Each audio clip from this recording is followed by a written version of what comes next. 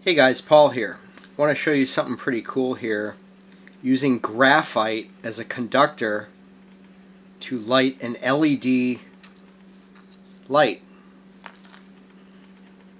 Get yourself a big graphite pencil. This is one of these construction pencils that you find at lumber yards and stuff like that.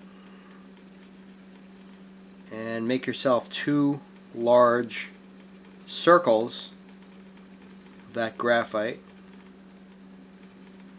Fill it in real good, and then have a positive and negative line coming off each of those circles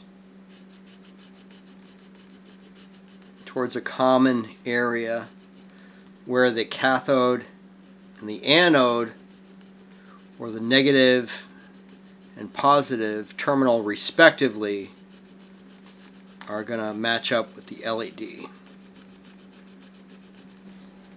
Alright, so I got a 9-volt battery here, but 9 volts is not going to be put through this very weak signal of graphite. So these LEDs only require about 3 volts.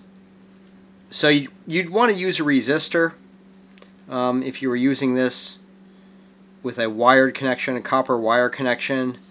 But given that this is just a graphite pencil, the 9 volt is not a big deal. Actually, it's probably going to help out more than anything.